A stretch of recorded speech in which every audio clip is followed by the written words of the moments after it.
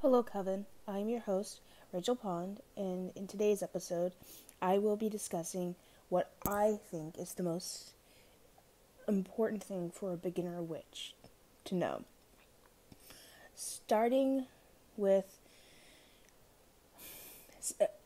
research is, I will be repeating that throughout this podcast. Research is the most important. Research and grounding are the two most important things. So, with that said, research the history of witchcraft.